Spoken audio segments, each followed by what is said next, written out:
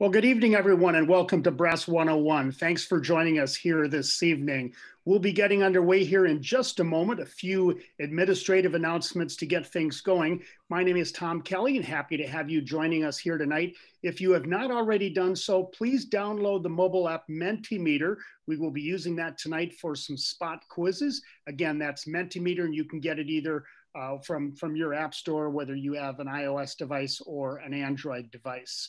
Also, for those of you who would like to get a video copy of tonight's presentation and also past presentations of BRASS 101, those will be available in the education section of brassavalanche.org and also on the BRASS Avalanche Facebook page.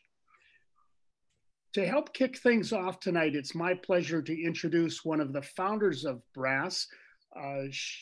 Cindy Burlack is actually an award-winning volunteer who's been very involved in this BRASS 101 program, winning an honor this past year from US Ski and Snowboard. So without further ado, it's my pleasure to introduce Cindy Burlack to kick things off tonight. Cindy? Thank you so much, Tom, for all your effort and your skill putting this program together. Steve and Carolyn, Ronnie's sister, and I, as well as the entire Astle family, have a sincere interest in teaching you snow safety. In 2015, our Ronnie and Bryce Astle were US ski team athletes on a race trip to Austria. They were taken from us in an avalanche, skiing in lift service terrain in the middle of a ski resort. They just did not have the knowledge that they needed to keep safe, and nor did their coaches. In the aftermath of the accidents, we Burlacks and Astles have started Bryce and Ronnie Athlete Snow Safety Foundation. We don't want any other family to go through what we have. So please listen carefully and talk to your buddies about what you learn here. Viewing our webinars this fall, we've had representatives from the avalanche safety community all over the world. We are united in the mission to keep you safe. We're proud tonight to have Scott Schell here to deliver the BRASS 101. For 10 years, he's been the executive director of the Friends of the Avalanche Northwest Avalanche Center in Washington State. He's a highly qualified avalanche instructor, certified by ARI, and a mountain guide. Some of this content is spectacular, but some of it is tough to watch. We hope it grabs your attention. Here's Scott. Awesome. Thanks, Cindy, and thanks, Tom, for running all the tech here tonight. And thanks to all of you for taking some time out of your evening and getting educated about avalanches, because as we're going to see tonight, it's important to understand the the power that this phenomena has, and what sort of tragedy that it can lead up to. So I appreciate you all taking the time. And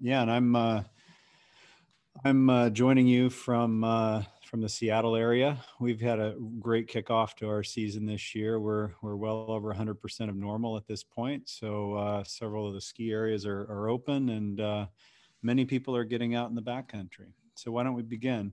But first, I want to mention the sponsors to this program. So without the critical support that these organizations provide, it would be hard to produce a program like this.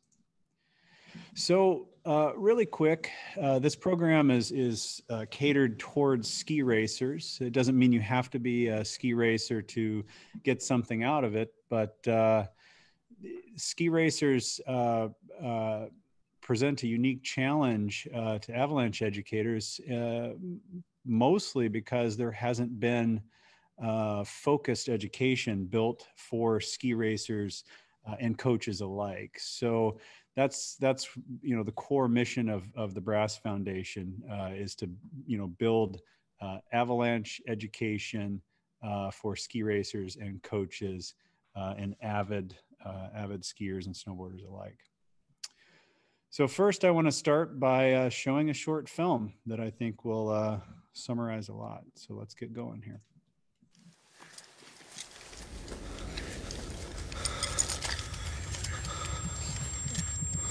Ow! Ronnie! You guys see him up there? Guys, what should we do? Start digging! Are they wearing beacons? No beacons. Dispatch, possible 2 avalanche victims buried. I see something. Is this one of your friends? Yeah, that's Bryce. No pulse. Starting CPR. 1, 2, 3, 4, 5, 16, 17, 18, 19, 20, 21, 2, 23, 24, 5, 6, 7, 8. Lift on 3. 1, 2, 3. Are you sure there were only 2? Yeah, there's 2. There's 2. Okay, we're gonna find him. Ronnie! Not breathing, no pulse. Starting CPR.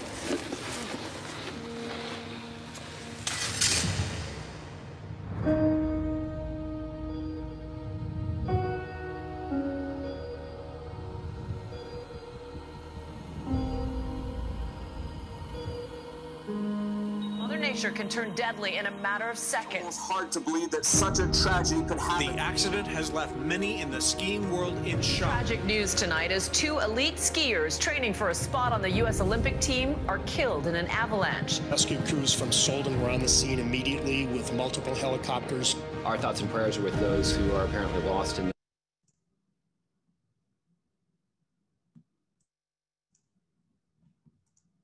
this specific incident.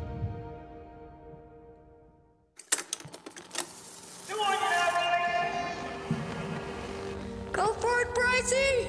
Who are you? I'm Bryce Astle. How does the gangster chains play into effect in your slalom skiing? Pretty aerodynamic. Hey, turn up. Come on, Ronnie, arms up!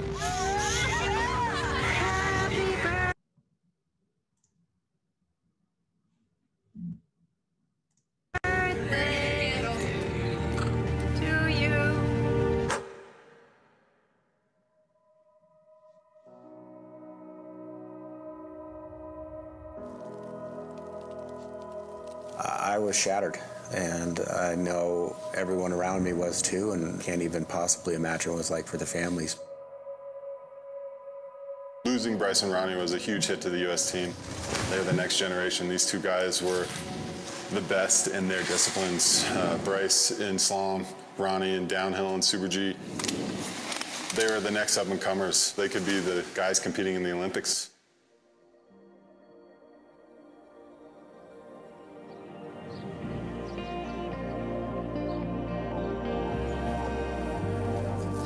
This is the famous smile because he had just won U.S. Nationals juniors. He always had my back, and it makes you appreciate it more now that he's not here, you know? Bryce was such an important part of my life, and after we lost him, it was a pretty easy decision for my wife and I to name our son Bryce. He lived for every moment. He would get done training and he would go out and he would ski.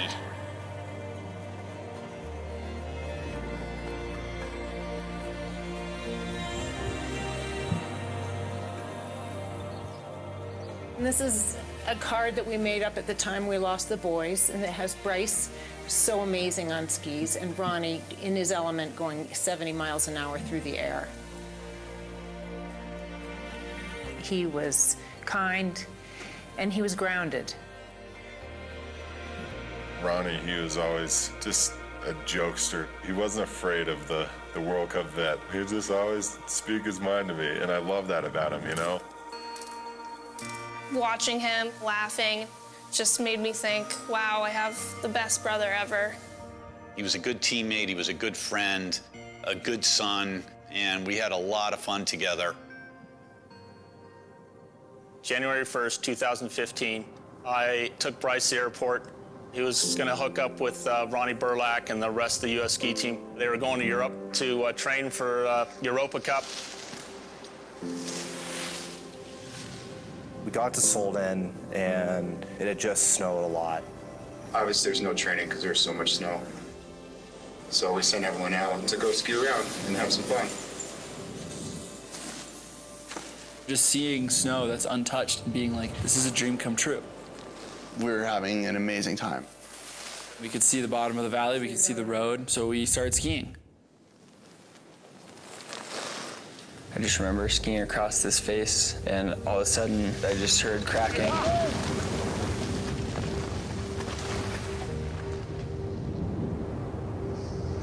Everything underneath me started moving.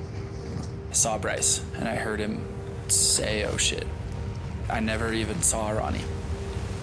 We stood there, and we watched them go. Nothing made any sense.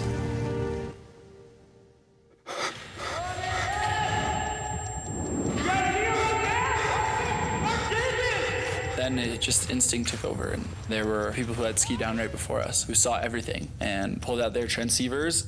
Are they wearing beacons? No beacons. No avalanche equipment. I need shovels, I need shovels. That was when I realized how stupid we were being. Okay, does anybody have a probe? We're at the bottom of Solden 1. We need helicopter, 2 more patrollers, hasty team, then AED. Probably took 15 minutes for helicopters to come in. I was like pretty aware that it had been too long. The first thing that appeared was Bryce's boots sticking up out of the snow. He was upside down. His boot was 6 feet from the surface. Came across Ronnie a few minutes later. Ronnie, we got him. Did you get him out of the hole? That was an image that I'll never forget.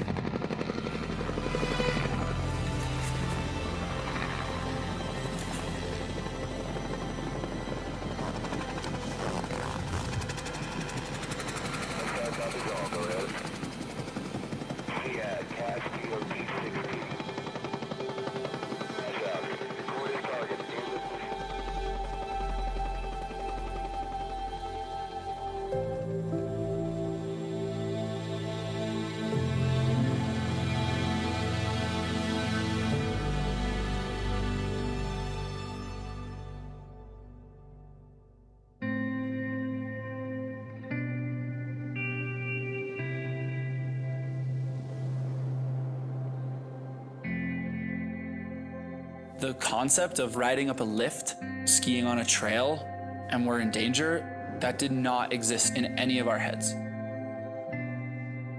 The coaches and the boys did not receive any orientation or any training regarding the dangers of skiing in Europe versus skiing in North America. None of the young men in that group knew the difference between on and off-piste. Off-piste in the United States is defined as out of bounds, going through the gate, going under the rope. That's not what the rules are in Europe. When you are off the groomer, you are off-piste. In Solden, the day before the avalanche that killed Bryce and Ronnie, there had been heavy snowfall and strong winds. What that did is it put a lot of weight on top of the snowpack, which was fragile. Once these skiers got onto that slope, it couldn't support the additional weight. That weak layer fractured over a wide area, and that slab came crashing down. It produced debris that weighed almost 7 million pounds, the same as almost 10 747s. It takes all of 20 minutes to learn and to be educated. You want to make sure you're prepared. There are 5 points that are always really good to remember. You want to get the gear, get the training, get the forecast, get the picture, and get out of harm's way. First, you need the gear. Going in the backcountry, you need a beacon, a probe, and a shovel. And unfortunately, that day in Solden, the boys did not have that. Ronnie! I would have done anything for rescue gear, especially a shovel. You can always increase your chances of being surgical if you're unlucky enough to be caught in an avalanche by having reflectors in your equipment and clothing. Getting the gear is useless if you don't know how to use it. You've got to get the training. Take an avalanche class. If we would have taken just one class, we would have known not to ski down that terrain in the first place. One key thing you're going to learn in every avalanche class is that you have to check the forecast every time you ride. None of us checked the forecast that morning. It would have taken just 2 minutes on the gondola ride, and none of this would have happened. So when you're out on the snow, you gotta get the picture. And what does that mean? That means pay attention. Are you seeing recent avalanches? That's by far the most important clue. That's like Mother Nature screaming in your ear. If we had known it wasn't controlled, we 100% would not have been there. Finally, get out of harm's way. What that means is only one person is riding the slope at a time. We were breaking one of the simplest rules. In some ways, it's a miracle that all 6 of us didn't die. Once you get to the bottom, you need to get out of the way. That way, if somebody else in your group triggers an avalanche, you won't be caught. These 5 simple steps everyone should know about, and everybody should be trained in. Coaches, parents, athletes, administrators of the program. Everything that we did could have easily been prevented. I wish I could say that I couldn't have done anything to save their lives. That's just not true. Anytime you have a major accident like this, it causes a ton of introspective thought. We realized that we really needed to look at it from the top down, bottom up. How can we make sure everybody's more educated to avert and reduce the chance of anything like this ever happening again? That's why we at BRASS are creating avalanche education specifically for coaches and athletes. We're also creating snow safety policies to be followed by ski racing groups. Ski racing is definitely a dangerous sport. But what we're going down is a really highly regulated area. You have all the fencing, you have the snow prep, you have all these things that are out there to keep you safe.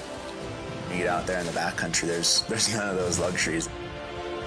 For the people who assume that just because they know how to ski terrain or they know how to rip down a mountain because they ski downhill, it's a very different beast. Don't let this happen to you and your family. Get educated, get out there, so we can keep skiing for Bryce and Ronnie, so their legacies live on.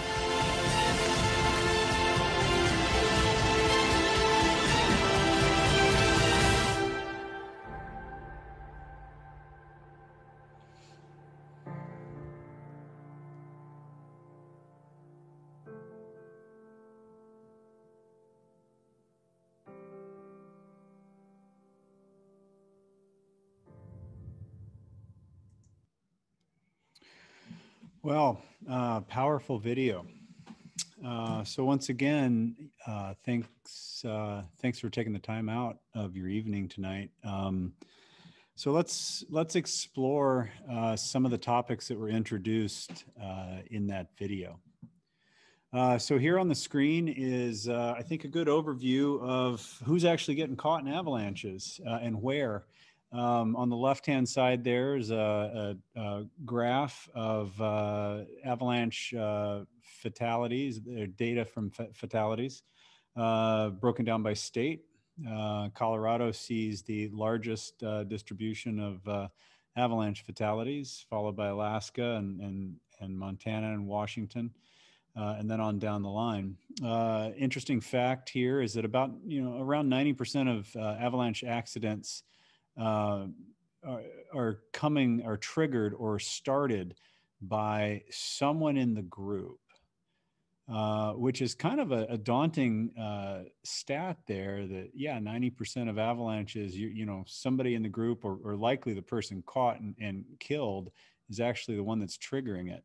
But I actually think you can turn that on its head and frame that in the positive, which is to say that you, the backcountry traveler, is actually in control of your own risk, meaning that avalanches don't just come out of nowhere or happen for no reason. There's snowpack structure, weather, and so forth, all involved. And so you can do something about it, and that's part of what we're going to learn about tonight.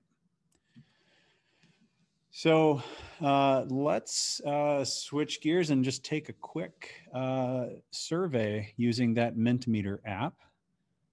And as mentioned, the app code, the code to enter is 621-1020. And so the pop quiz here is, how do avalanches form?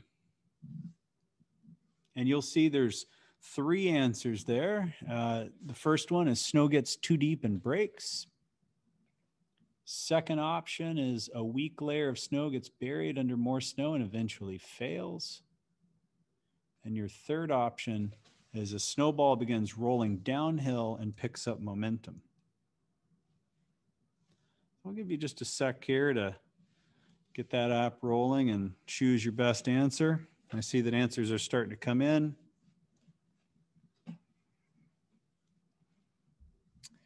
So thanks for participating in that. So yeah, the actual correct answer is a weak layer of snow gets buried under more snow and it eventually fails.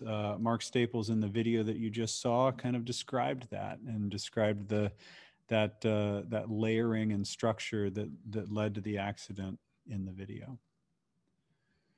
So, you know, the point is that the snow under us builds up in layers. And layering within the snowpack is the root of avalanches. And different weather events are what drive the process within the snowpack, within that layering. And so we're going to learn a little bit here about layering.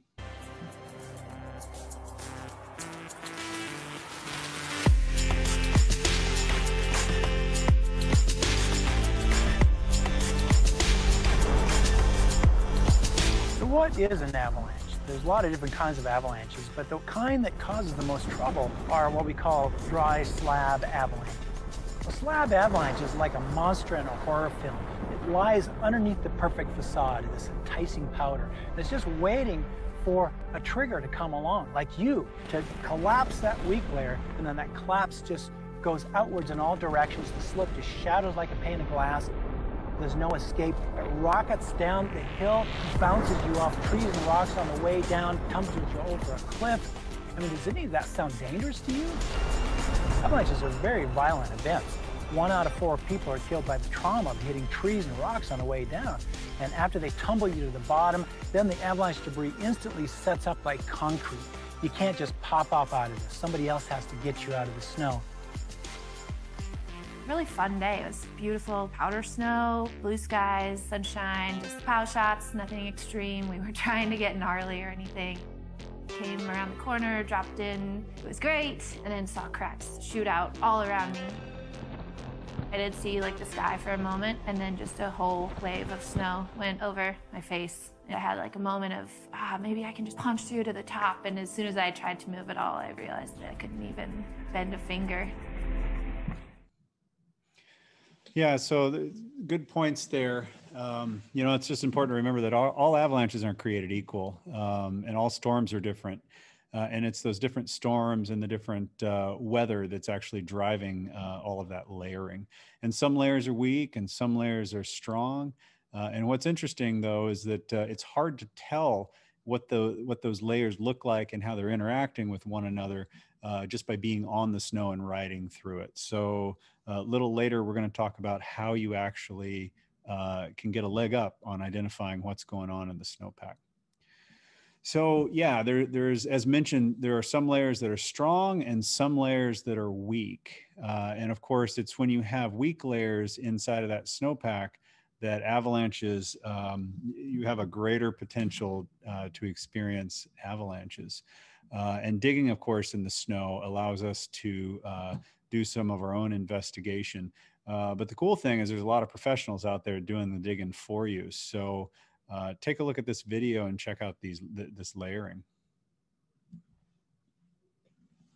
can see here that's really strong layering up on top. And down here we've got this you know, sugary snow. It's called depth Thor.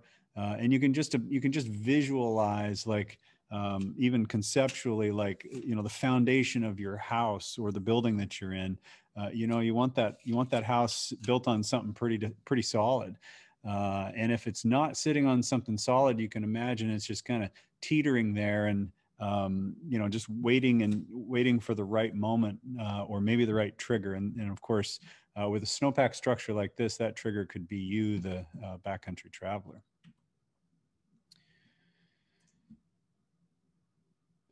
So let's shift gears for just a sec, and I want to talk about terrain. So the snowpack is very dynamic, and the snow is, as mentioned, is driven, you know, the snowpack is driven by the weather that laid it down, and the subsequent weather. You know, maybe it's been very cold and clear lately. Well, that actually does have an effect on the snowpack.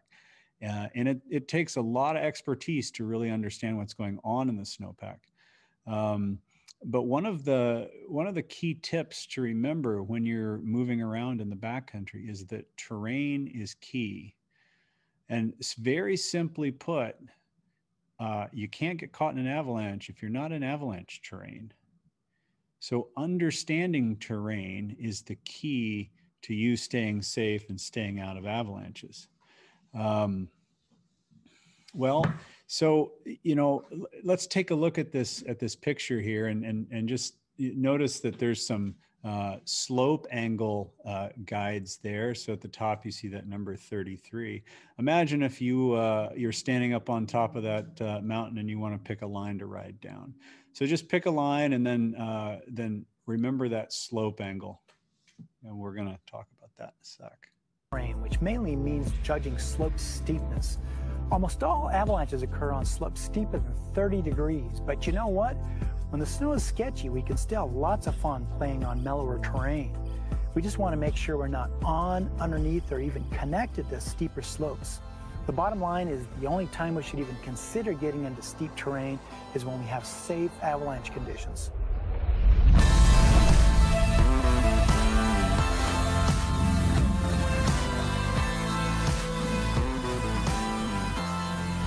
Some slopes are going to produce much worse outcomes should they avalanche than other slopes. For example, if you're above a bunch of trees, rocks, cliffs, or you're going to get washed into a lake or a gully, the outcome of getting caught in an avalanche like that is much worse than if you're in some big wide open meadow.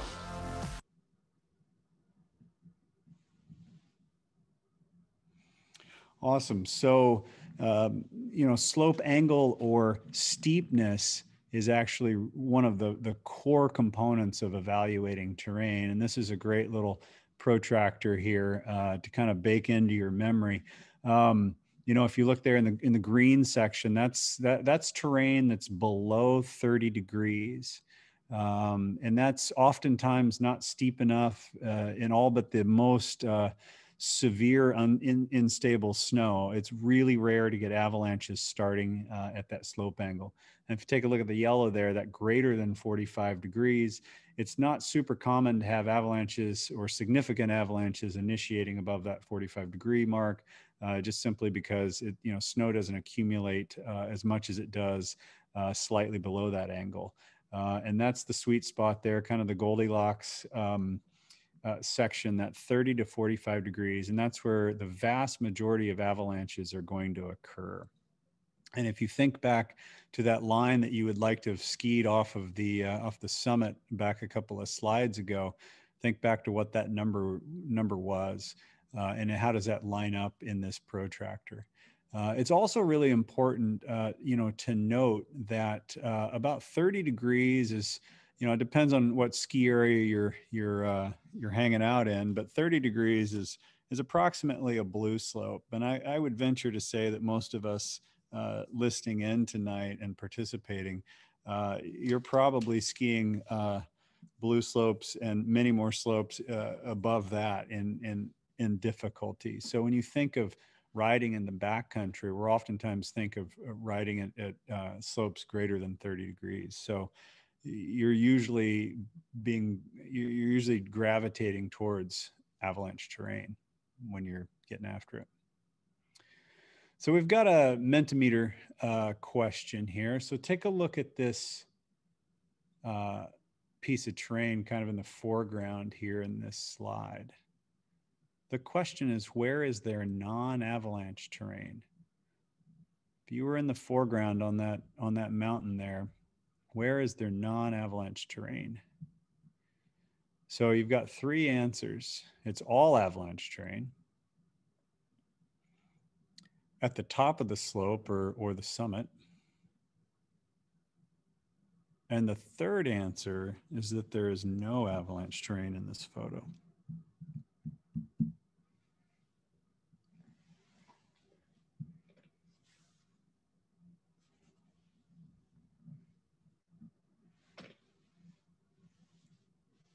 All right, so take a look at, I think we're getting answers to come in here. So let me show you something here that might help you out. So that is terrain. That's what we would call the starting zone. That's the chunk of terrain in which avalanches usually begin.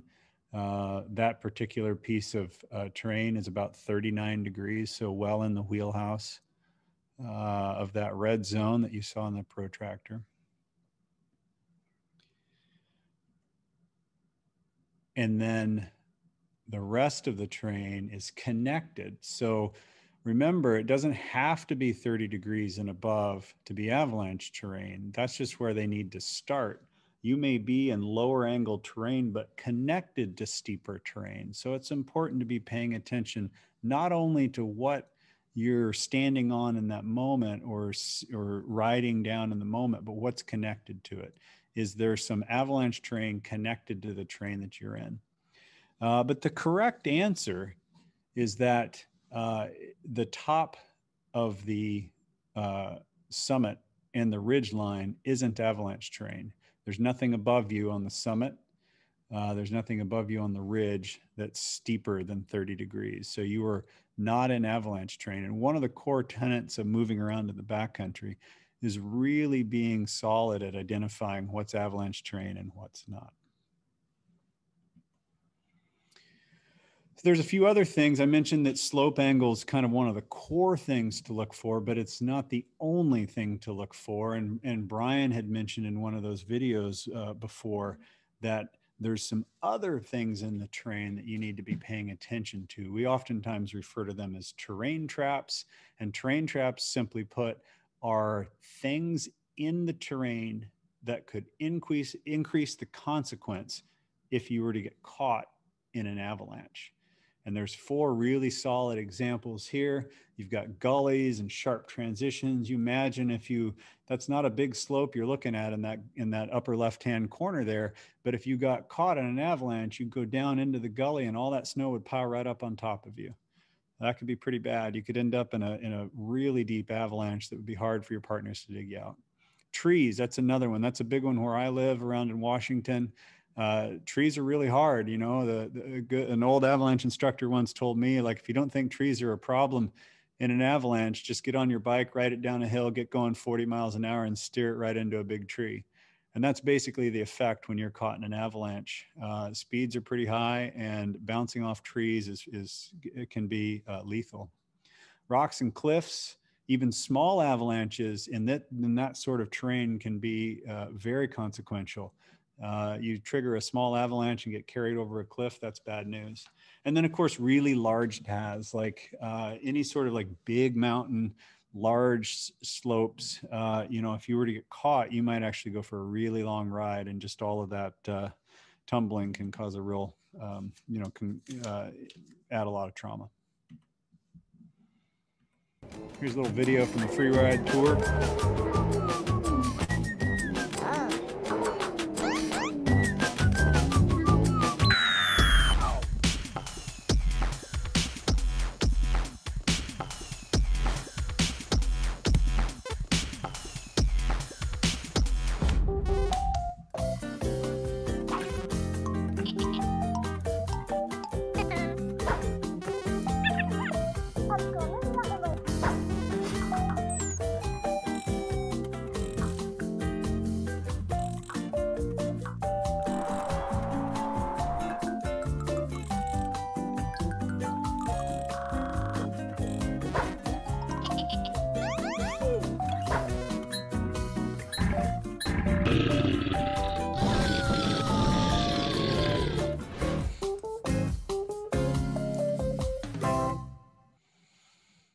Awesome.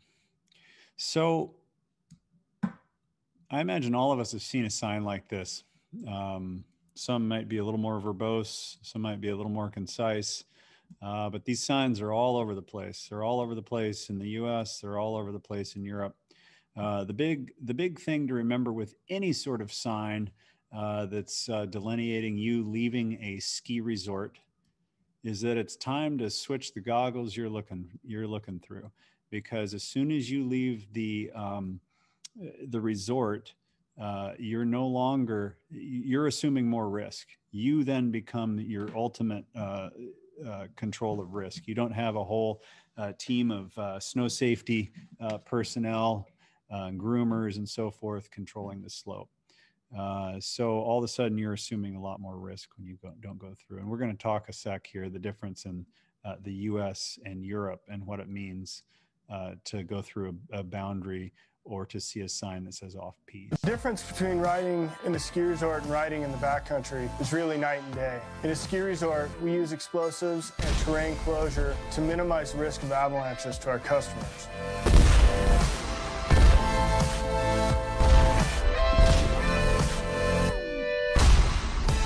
But outside the ski area, once you step just 2 feet over that rope line, you're in a totally different environment. Anybody that's going into the backcountry or thinking about going off-piste at a resort really needs to understand that it's a totally uncontrolled environment. There isn't any ski patrol, they're not bombing or doing any avalanche control. It can be really dangerous. So essentially you need to be, your own avalanche expert. So in 9 out of 10 avalanche fatalities, they're triggered by the victim or somebody in the victim's party, which is actually good because it's not like getting struck by lightning. We have a choice. That means if we learn something about avalanches, we can avoid getting caught in avalanches.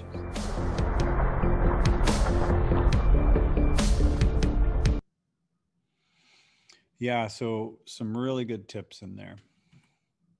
So, like as mentioned, most accidents happen outside, and I should say avalanche accidents happen outside of resort boundaries.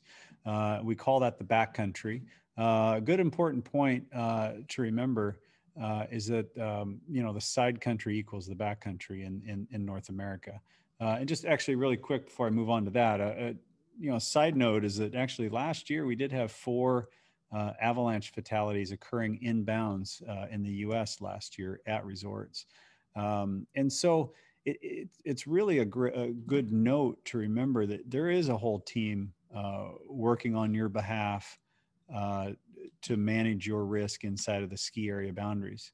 But we are dealing with a pretty complex phenomena regarding avalanches and Mother Nature, and they are not taking away all of your risk inside of the boundaries.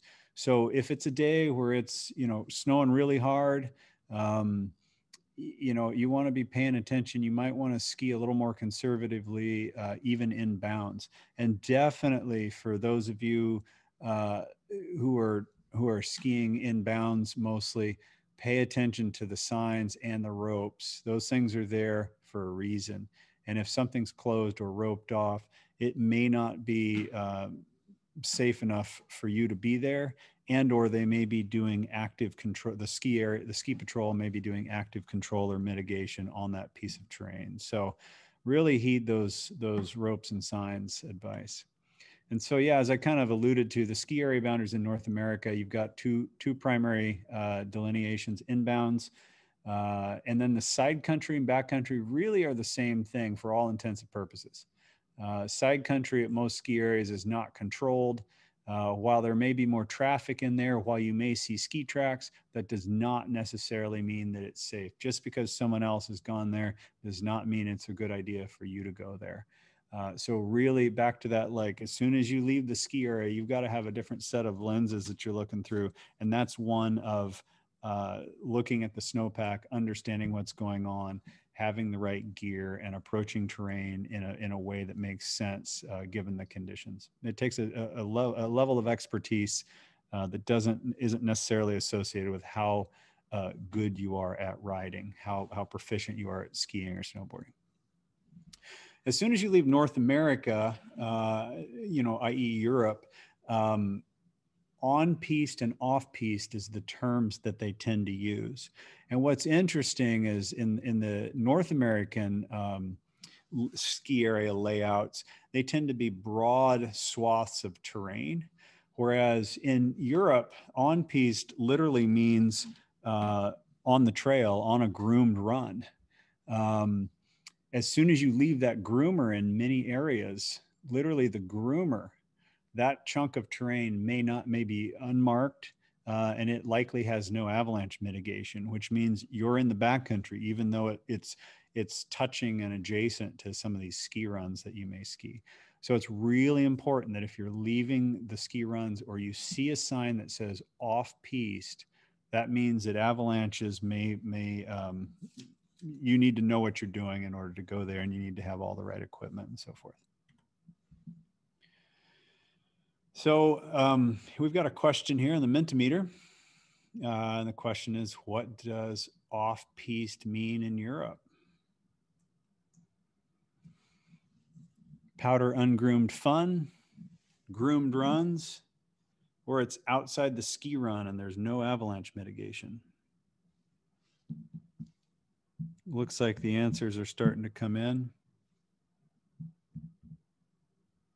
And I think we've probably got that one pretty good. So it is outside of the ski run. There's no avalanche mitigation. So off-piste means no avalanche mitigation. So it's pretty complicated to move around in the backcountry. And there's a lot to it. A bunch of experts got together a few years ago, and we came up with this more of a simple way of framing everything that needs to happen in order to safely move around in the backcountry. And these are the 5 core tenets of backcountry travel. So the first 3 are ones that happen prior to your day out, prior to you being at the trailhead or the ski area. So get the gear, get the training, and get the forecast. The next 2 are ones that are happening during your day. So you're getting the picture, and then you're getting out of harm's way. So let's start with the first one, which is get the gear. That's I think a pretty easy one for all of us to do. I think of it as the low-hanging fruit of all of these 5. It's pretty easy to go down and get your equipment and always have it on. So the core pieces of equipment are an avalanche transceiver, an avalanche probe, and an avalanche shovel. And the slide kind of tells you what they're for using. But a transceiver, I mean, the word comes from transmit and receive. So the idea is it's a device, an electronic device each person is wearing. You turn it on send when you head out. So it's sending a signal, and they say, the other thing to think about is they say on at the, on at the beginning of the day and off at the bar. So you want to run the thing always and have it transmitting. And then if in the event somebody in your party got caught in an avalanche and you couldn't find them, you would everybody would turn their beacon or avalanche transceiver to search and get close, get into the close proximity of where your partner's buried. You then pull out your avalanche probe, and the probe allows you to pinpoint exactly where your partner is located. And then you'd pull your shovel out and dig. And the probe is as essential as the transceiver, as is essential as the shovel. So these 3 things work in unison. And quite frankly, each person needs all 3 of them, or you may as well leave them at home because you need all 3. And then it's really important that everyone has all 3 of these items. Totally overwhelming, but there is a systematic step-by-step process that can keep you alive in avalanche terrain. Just knowing 5 basic things can prevent most avalanche accidents. Get the gear, get the training, get the forecast, get the picture, and get out of harm's way. Everyone who goes into backcountry avalanche terrain needs basic avalanche rescue gear. You need an avalanche transceiver, a shovel, and a probe. And you need to practice a lot to know how to use all of this gear, because your friend only has about 15 minutes to live buried beneath the snow. A lot of people also use an inflatable avalanche airbag backpack that will help them rise to the top of avalanche debris. How well does this avalanche rescue gear actually work?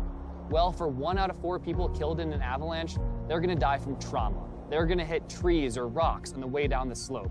So avalanche rescue gear isn't gonna do anything for them. The rest of them die from asphyxia, from breathing their own carbon dioxide underneath the snow. But it doesn't have to be that way. If everyone wore an avalanche airbag backpack, as well as an avalanche transceiver, 2 out of 3 people who die from asphyxia would still be alive.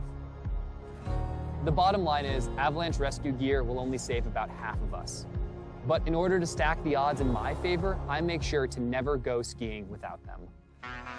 As sledders, we travel in the backcountry a little bit differently than skiers, but I still need to have my avalanche gear attached to my body. Having it attached to my tunnel does me no good. If I get separated from my sled, I get separated from my safety gear. If your buddies that you ride with don't have the training and the equipment, don't let them ride with you.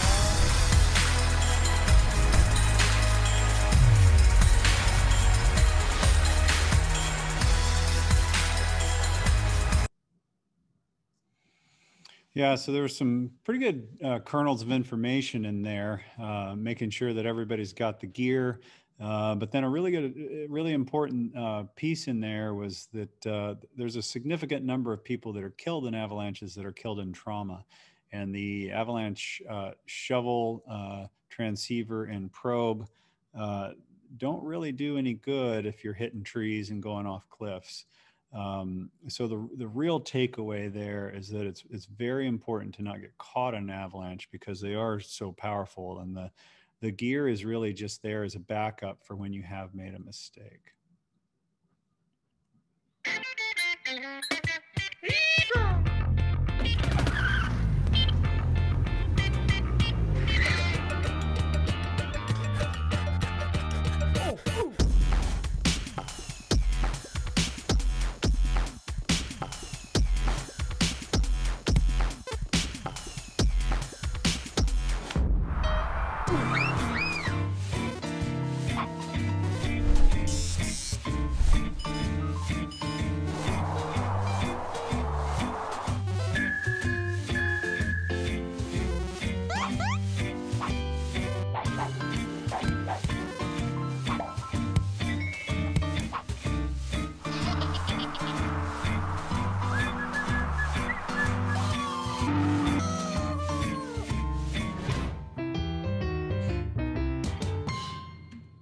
Awesome. So yeah, gear works, but you need to practice with it. And I think that was another salient point that one of the people in that video made, is that you need to know how to use your gear. Avalanche rescues are challenging. You can imagine that if it was your partner buried in the snow, that it's a high stress situation, right? And and time is of the essence. As mentioned, that about 2/3 of the people die of asphyxia, which means they're more or less suffocating in the snow. And imagine how long it takes, how long you can hold your breath for. So you're really shooting for a small window of time in order to get to your partner, locate him with the transceiver, pinpoint him with the probe, and then dig out probably 1,000 to 2,000 pounds of snow. And ideally, you're wanting to do that well inside of 10 minutes. And so it's really hard to perform an effective rescue if you don't have a solid system. And the only way that you can have a solid system on rescue is by getting the training. So getting formalized avalanche education on how to use all of that equipment. And in addition to that, a formal avalanche course that I would say informal, I mean by a field-based course. We usually refer to them in North America as a level 1 class. That involves also learning about terrain and applying a lot of the topics that we're covering tonight, but applying them actually out in the field and getting to practice, with a mentor or an instructor with you. Because remember, the important piece is not to get caught in an avalanche. Take an avalanche course, you're basically getting keys to a whole new world. You'll learn about avalanche terrain, snowpack, weather, rescue. Essentially, you're trying to take the guesswork out of travel in avalanche terrain. As a first timer just coming in, it's really important to take the right classes and gain all the knowledge before going out in the backcountry.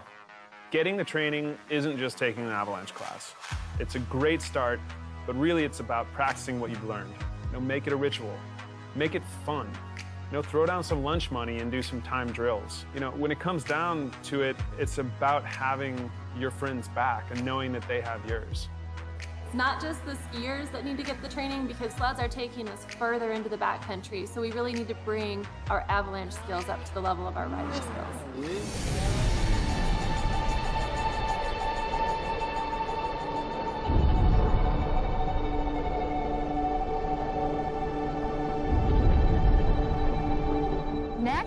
you got to get the forecast. These avalanche forecasters are pros. They're going to tell you everything you need to know. They're going to tell you about the snowpack. They're going to tell you about the weak layers. They're going to tell you where avalanches are going to happen, where you can likely avoid avalanches. All that information is one click away.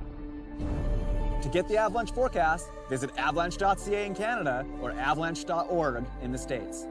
Before I even get on the snow, I check my local avalanche advisory. So take the time, get the forecast.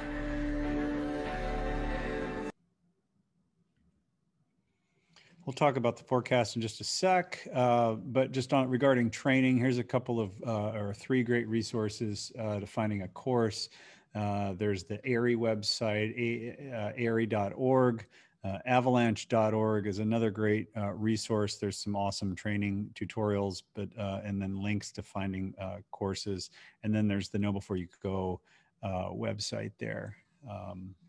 Those are all 3 great resources for finding an avalanche course in your area. And likewise, your local avalanche center usually has a list or connections for avalanche providers in your area. So when you go into the backcountry, every day that you're going, you want to be checking the forecast and then getting the picture and getting out of harm's way. So let's focus for a sec on the forecast.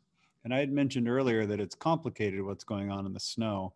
But fortunately for all of us, I should say for most of us in North America, at least if we're going into most areas, whether it be in Washington or Colorado or Montana, we've got a great resource, which is your local avalanche center. And those are built of teams of professionals who are going out in the snow, getting weather information, talking to professionals, and getting info from the public. And they're putting together an avalanche forecast, which is really your foundation for managing your own risk. And we do so by communicating with a danger scale, which is kind of like the probability of avalanches occurring in the zone in which you're going. It's a 5-part scale, low to extreme. And a good way to think about it is that I should say a good way to think about these ratings is like this. So low doesn't mean no, but it means there's only really small chunks of terrain that you need to avoid or pay attention to. And as you go up in the danger, as you go up moderate, considerable, high, and extreme, there's fewer and fewer places that you can go and avoid avalanches. So remember, as that number or that color goes up, that means there's less opportunity or less terrain you can work with to stay out of an avalanche. And what's interesting is that in moderate and considerable, that's pretty close to about 80% of avalanche fatalities occur in those 2 ratings. And those are right in the middle there. With high and extreme, it's usually pretty obvious that it's super dangerous out. And there's also a really good warning system that's kind of connected with the weather service. Maybe there's even a news presentation about how dangerous the avalanches are, and people usually get the message. And then, of course, when it's low, there's just a lot lower chance of people actually encountering avalanches. But in the moderate and the considerable place, especially in considerable, it's actually dangerous conditions, but it's oftentimes not obviously so. So if you see that it's considerable out, even though you don't see signs of avalanche danger, it's really important to have taken an avalanche course out in the field and learn to apply the avalanche forecast. And then just remember, if there's something that you're unsure of, terrain is your friend. Terrain is how you actually control your risk. And the best thing to do is just avoid avalanche terrain. If there's something in the forecast you don't understand, or you think it's the danger level is too high, or there's too much of a risk of encountering an avalanche. So remember, if you can stay out of avalanche terrain, you can still go out and recreate for that day and avoid avalanches. And the forecast, in addition to the danger rating that they have, we can go down into, for those who've had an avalanche class, there's a lot of information that you can pull out of a forecast. We do things called avalanche problems, and that gets back to that, the layering in the snowpack, and that not all avalanches are created equal. There's definitely different types of of avalanches or different characters of avalanches. Some are dry, some are wet, some are loose, and some are big chunks of snow that are moving all at once. So the forecast, for those who've had some training, can tell one a lot about the conditions of the snowpack, and that information can allow you to really dial in where it is that you go in the terrain to stay safe. Let's talk about get the picture here. When you're traveling in the backcountry, you got to get the picture. What's that mean? It means pay attention. Look for recent avalanches. Listen for cracking or wumping that's taking place around you. Look for recent storm snow, wind-loaded snow. Look for rapid thawing. If you look for all of these things, you're going to get the picture. You're going to be a safer backcountry skier. Yeah, that's great.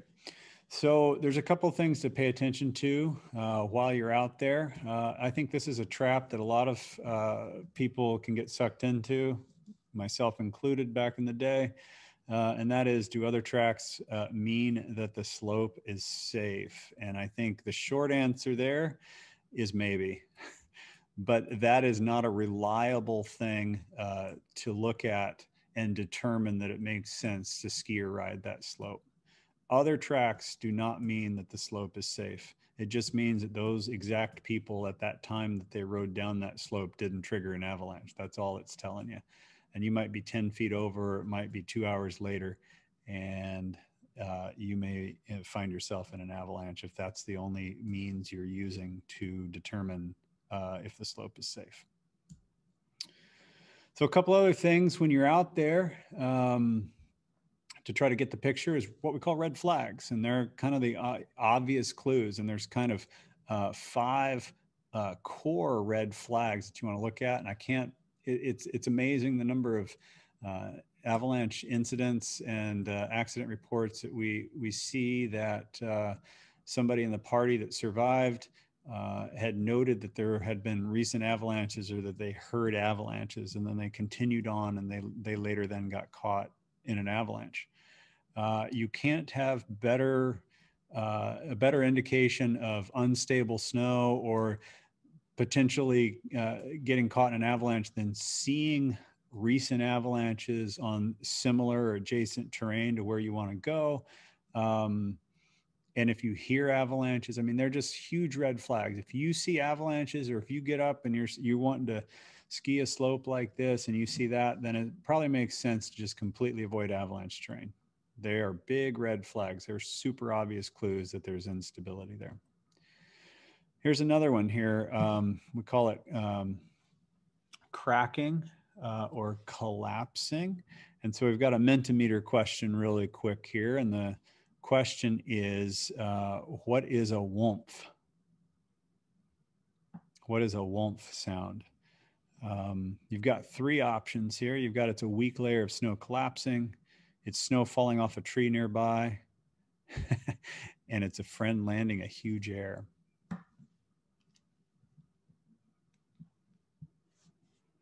So I think we've got some answers coming in, and yes, it's the first one. It's a weak layer of snow collapsing, and it's just like it sounds, and it's quite an eerie feeling, and it's the snow that you're standing on, and all of a sudden the snow that you're on collapses.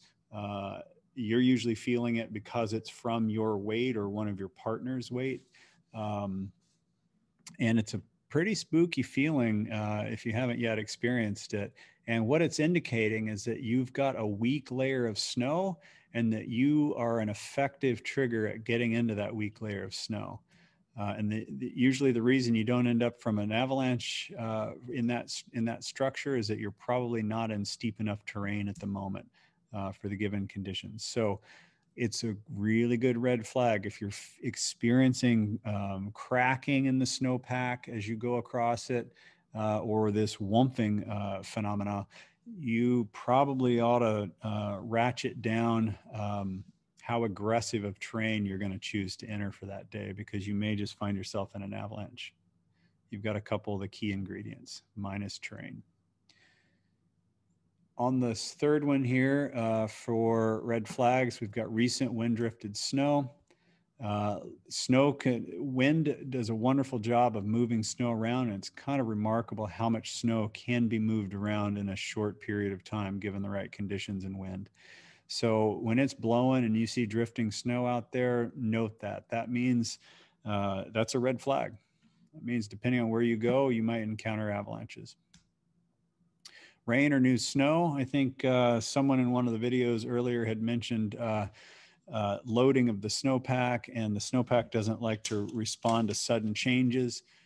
Rain and significant new snow are sudden changes. So anytime you're experiencing a rain on snow event or a whole bunch of new snow that's fallen, maybe it's time to throttle it back that day. Evidence of rapid thaw. Back to the snowpack doesn't like big changes suddenly. Significant rapid warming can stress out the snowpack and can produce a lot of avalanches. We see that a lot around here in the Northwest, where it's cold and then it gets quite warm pretty quick. So getting out of harm's way, let's watch a short little video here about how do we stay out of avalanches and get out of harm's way. You get out of harm's way in the backcountry by first avoiding suspect slopes and terrain to begin with. We don't want to regroup in avalanche paths, and we don't want to stop or regroup in runout zones. Some of my best advice I can give you is when we're out hill climbing and there's a bunch of us, don't go park right at the bottom in the avalanche path. Park on the outside, stay out of harm's way. Just like you ski a slope, one person at a time, once you're at the bottom, get out of the way of the avalanche path.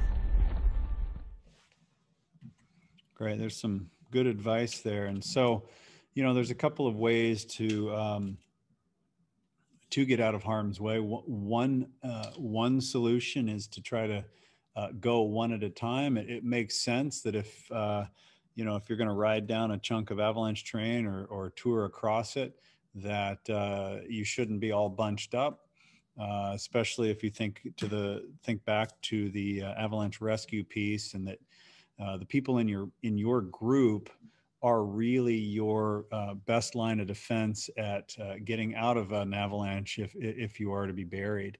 And so you want to make sure that those resources are not also buried with you. So one at a time is an important tool to use. The really important point, though, about one at a time is that you don't want to use a technique like this and justify entering a slope that you're really worried about. If you're really worried about the slope, or someone in your group's really worried about the slope, then by all means you should not be entering that slope. Just because you're spacing out doesn't mean that's actually a good idea. A couple other things to remember is have a communication plan. We know from people who get caught in avalanches that they weren't talking very well. And I don't mean communication plan necessarily if you were to be caught in an avalanche, though that is also something to discuss.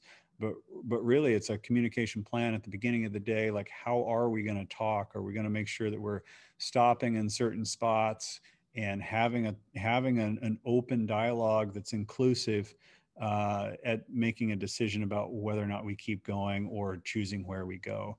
So making sure that there's intentionality with communication, that we know can really help you manage your risk better, or I should say your group. And then, of course, keeping your eyes on your partner. You need to stay together. While it's important to, say, spread out riding a slope, you also don't want to just abandon your partners, thinking back, of course, to that you're going to need them if you did make a mistake and got buried. You want to make sure that you know where your partners are at all times and that you have your eyes on them. And then, of course, stopping out of the avalanche path, as mentioned by one of the snowmobilers in that video, is that you don't want to just group in bad spots where an avalanche may swing down and get you. So here's one of our last Mentimeter questions here. And it's really, what's wrong with this photo here of all these skiers riding down? They didn't spoon their tracks. A few of my heli guide friends might say that's actually the big piece. the skiers have not gotten the forecast. They didn't check the forecast that day, and that they're all waiting in the slide path.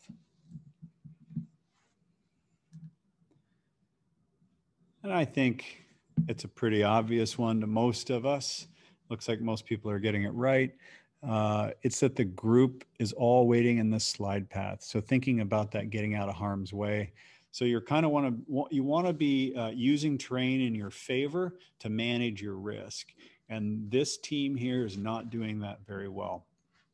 It looks like they've taken that technique of skiing it one at a time.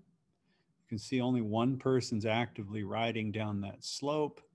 However, the three that went first are waiting right at the bottom. So if that fourth person were to trigger an avalanche, you can just quickly see where it's going to end up. And maybe those people have their packs off and they're eating a sandwich or they're adjusting their boots. They might not be able to get out of the way. So there's a better way to do that if you choose to ride that slope that day, and that would be to wait not at the very bottom of it, regroup in another spot. And that oftentimes takes good communication to be able to see that in the slope and then have a plan. So there's a couple other things we want to cover here before we wrap up and switch over to questions. One of them is human factors. So many of us have heard the term human factors, I'm sure. And I think the important piece here is that human factors are really just psychological things happening oftentimes at the subconscious. There might be some desires and biases that we have or we possess, and we all act a little bit differently. But the core tenet with all of us is that we're all subject to human factors. We can't take the human out of human factors. We're all human, and so it's important to pay attention to how you're feeling that day, how your partners are feeling. And there's a lot to go on. We could do an entire avalanche program, a multi-day avalanche program around human factors and psychology and decision making. It's a complex topic. I will say that we do believe that kind of the human dynamic is at the root of pretty much nearly all avalanche fatalities. So I think I'll say this, that it's important to get some further education if you're interested in moving around in the backcountry. And it's pretty complicated, and get to know yourself, get to know your partners, and your best human factor mitigation tool is solid communication with your partners. Another other thing that we wanted to mention is just the concept of social pressure. There's a lot of dynamics or heuristics at play. I think scarcity, as it mentions here in this slide, scarcity of untracked snow, that's a huge one. I think we're going to see that one play out a lot this year as the many areas are already experiencing very high use and demand. I would say record use and demand. COVID-driven dynamics that we haven't seen before. We saw that this summer with hiking and mountain biking and boating and you name it, things outside. There's a lot more people out there. People are being outside is one way you can manage your COVID risk, so to speak. So we're going to see a lot more people recreating. That's going to drive scarcity. I think it's one to really be paying attention to this year. If you show up at a parking lot and it's completely full and it's 7 a.m. already, what's that doing to your subconscious? How's that affecting your plan? And are you really teed up to make good decisions as a group when you're already kind of anxious about all the people out there? So untracked snow is a big one. There's a few others here. Just desire to fit in your group. I mean, that's a key one. Like everybody wants to be valued and seen. And so the desire to fit in, sometimes we do weird things to fit in. Pay attention to that. And then, of course, there's this idea of like resisting desires and honoring safety.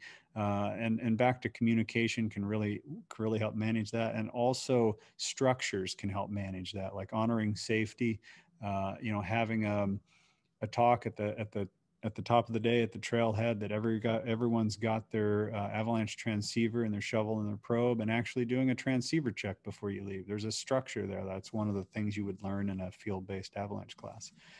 And then commitment to being out that day, commitment to, you know, I just did this trip, I spent a bunch of money, this is my one day out, or this is my weekend day. I'm committed to getting that peak. It's on my bucket list. Those sorts of things can oftentimes put us in places where we're making pretty bad decisions, because realistically, like, you know, there's a right time and a wrong time to be in the mountains or to be on a particular slope. Sometimes it's fine to ski a 50-degree slope above a cliff, and other times it's a really terrible idea to ski a 30-degree slope. So it's really about right time, right place, and commitment pressures can drive terrible decision making there. So really it comes down to communication and knowing yourself and getting some education. That really helps set you up for staying out of avalanches. And then just in that 5-point summary, I think it's important just to remember that, you know, you want to get the forecast, you want to get the gear, you want to get the training, you want to get the picture, and then remember to deploy techniques to stay out of harm's way. We want you to realize that avalanches are dangerous, but you can avoid getting caught in them. First, get the gear, but then you've got to get the training before ever going into the backcountry. Next, always check your local avalanche forecast so you can anticipate the given avalanche conditions for the day. You can get the picture by looking for the obvious signs of instability. Yeah, and by obvious signs, I think he's specifically referring to those 5 red flags to pay attention to. So yeah, I'd like to once again thank our sponsors. I'd like to thank you all for taking the time. I'd like to thank Cindy and the BRASS Foundation and Tom for organizing all this. And yeah, I think we've got some time for questions here. You can go ahead and feel free to use either the Q&A or the chat. Yeah, I've got one from Olivia West here asking, how can you avoid avalanches when in the resort? That's a great question. It's somewhat hard to answer, but the first and foremost thing you can do is to make sure you're only skiing and riding in open terrain. Number one thing right there. There have definitely been a collection of avalanches in past years where people had cut under ropes and triggered an avalanche in a closed area. So first and foremost, follow the guidance from the ski area and the snow safety and ski patrol people. That's the number one thing you can be doing.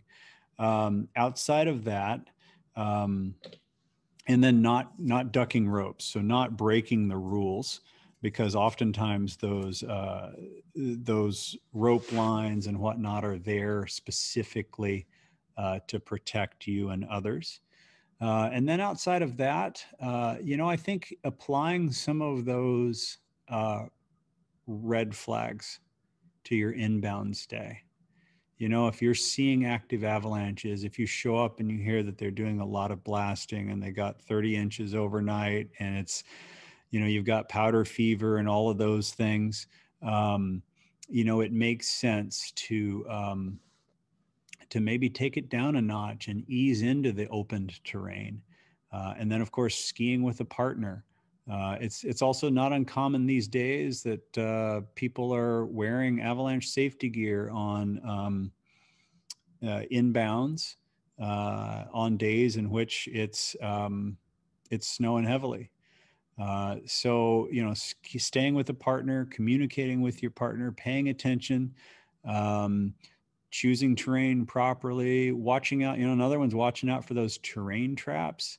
Like even, you know, inside of a ski area, there's a lot of, you know, complex terrain, undulating terrain that you know, even a small avalanche just from the, you know, surface few inches of snow may actually put you in a really bad place. And, you know, ski areas can't control every single piece. So I think take a lot of the, you know, rewatch the video tonight, take a lot of that advice and apply it to those days when it's really nuking, and then listen to what the ski area people are telling you. That's one of the big ones. Phil Brown's got a question in the Q&A here, is how useful is digging pits, and do pits tell you much about the overall avalanche risk? And that is a great question, Phil. Pits are very useful in certain situations, and they require a fair amount of training. The act of actually digging a pit and performing some sort of snowpack test is not all that difficult to do. But determining what to do with that information is pretty dang challenging. And then, of course, there's the challenge that you can imagine terrain's pretty, you know, complicated and undulating and everything, that like if you dig a pit in one section of the snowpack, it's really just a representation of what you're looking at there, and it may be different 10 feet over or 50 feet over or on the other side of the valley. So it takes a fair amount of expertise to get much out of digging pits, looking at snowpack structure, doing snowpack tests. It's best left to experts. I can definitely tell you that you should not justify entering a slope based on absence of instability in a snow pit, i.e. the only direct action you should take from digging a snow pit would be a no-go. So if you were only going to have a data point from your pit, you dig a pit and you don't see any sign of instability, that in and of itself does not say you're good to go. You may have other information about your overall knowledge of the snowpack, what you've been seeing that day, and your own expertise to say, okay, with this absence of instability, now I think it's okay to go. But if you just showed up without any prior information and dug a pit, that does not lend itself to making a go decision. If you saw instability, that may in and of itself be enough information to not go. And then I just recommend really using the avalanche forecasts in your local area. We are digging a lot of pits, and multiple pits and lots of other information put together by experts that do this for a living. That's where digging pits is really advantageous. So making sure you're checking the forecast. That's great. I'm just kind of reading some of the questions here. I see a question here from Phil Brown. In general, how does the difference between snow in the east and west affect avalanche risk compared to, say, the western mountains of the Chickasaws? I see east and west of the country, I think. Yeah, that's a great question. Probably the best way to think about it is avalanches can occur in all mountains. Avalanches can occur when you have a really thick snowpack, when you have a really thin snowpack. The important piece, at least regarding avalanches, is that you're paying attention to the area that you're going to, and you're generally tracking it. It's you know, I think rules of thumb are just that, and I think they can lead us in actually to bad decisions to say that, oh yeah, we don't see that many avalanches in the Chickasaws. It's not Colorado, so therefore it's okay. So I'm actually not a huge fan of having rules of thumb, at least with like mountain ranges and characteristics, because it's back to that, you know, right time, you know, wrong place kind of a thing. So I think it's more important to understand the snow that you're going into and the seasonal snowpack and how it interplays. Because some years we can have, you know, you can think of like some years you have a big snowpack, some years you have no snow. So think about it in that context. That's a good question, Phil. Thanks. Brandy's asking, should you have an avalanche safety gear inbounds at ski resorts, and can avalanches happen in the trees inbounds? First point, I think I kind of started to address avalanche safety gear inbounds at ski resorts. I think we're seeing a trend where more and more people are wearing transceiver, probe, and shovel inbounds. you know, especially on days where it's really storming and maybe you hear the ski patrol doing control work, that might be a good barometer for whether or not you want to grab that gear if there's a lot of new snow overnight. I don't think it's required to have that gear inbounds. We are seeing a trend of people having it. If you are skiing avalanche terrain, steep terrain inbounds, and there's a lot of new snow, or there's a lot of, you know, there's a higher risk of avalanches, obviously having that equipment on you and having your partners have that equipment is really helpful if you were to get caught in an avalanche, based on the time frame in order to rescue people. But I don't think it's, I wouldn't require it, nor would I say it's mandatory. And then, can avalanches happen in the trees inbounds?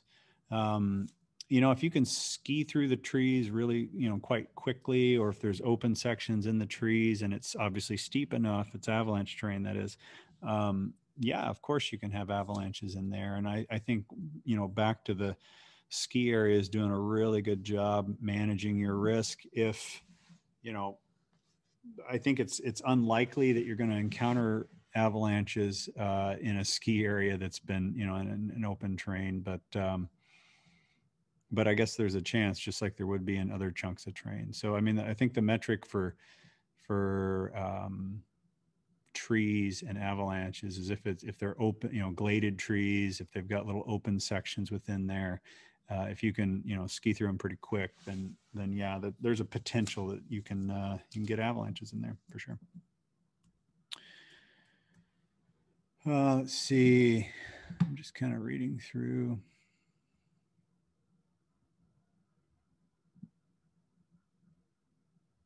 Matt's asking, where can I find avalanche training in the Midwest for my racers who travel to Colorado and Europe? That's a great question, Matt. You know, probably the best place to go would be avalanche.org and the AIARE.org website. Both those do a great job. They're kind of clearinghouses for avalanche education across the continent. And I think, you know, there's a silver lining with COVID right now is that everyone that I know of, including, you know, this program and the programs that we're running at the Northwest Avalanche Center, we've moved everything online. So at least for some of these, like, you know, shorter format primers like tonight, there's a lot more opportunity now to get pretty good training in your own home.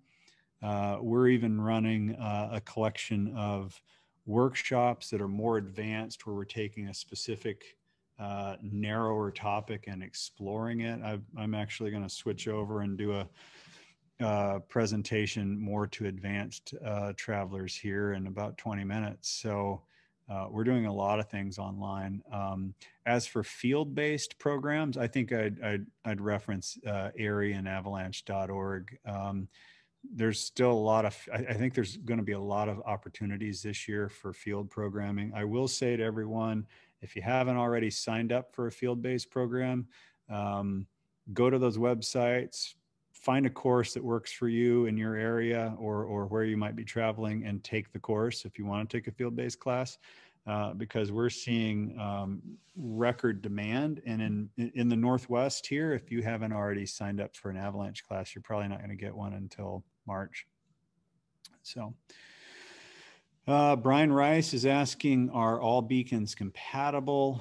If you're buying a beacon in the last, you know, if you've got a beacon in the last 10 or so years, 15 years, then yes, they're all compatible internationally. They're all on a 457 kilohertz frequency. So yeah, they're all interchangeable. And then I think the trick is just, you know, picking one that has features that you like. And then the big pro tip is make sure you know how to work those features, you know how to wear the beacon, you have extra batteries, and then you train a bunch with it and make sure you're super familiar with whatever beacon you choose. But yeah, they're all compatible with one another because they're all on the same frequency. So I think we're pretty much out of time. So yeah, thanks everyone for attending, and great questions from all of you. You know, I really encourage you to get further information. Feel free to reach out to me directly or through the BRASS Foundation. I can be found at the Northwest Avalanche Center. Pretty easy to Google. My email's up there. So yeah, if there's anything you feel like reaching out to on that, feel free. And thanks for joining. And here's to a safe season, and good night. Thanks so much, Scott. It's been wonderful. We really appreciate all your expertise, and I just love some of the allusions, the phrases he uses. You got to put new goggles on because you're in a different terrain. You're in avalanche terrain, so put your new goggles on. It's great. So thanks so much, everybody, for joining tonight. Us Burlaks and Astles want, in a heartfelt way, not for anybody to experience what we have, and you're doing your part by starting your road on avalanche education now. I'd like to thank some of our sponsors, especially World Cup Supply has been so generous, Backcountry Access, Blizz Tech, Reco, Utah Avalanche Center, and the US Ski and Snowboard. Thank you all for your support, all you organizations, and thank you for coming. Good night.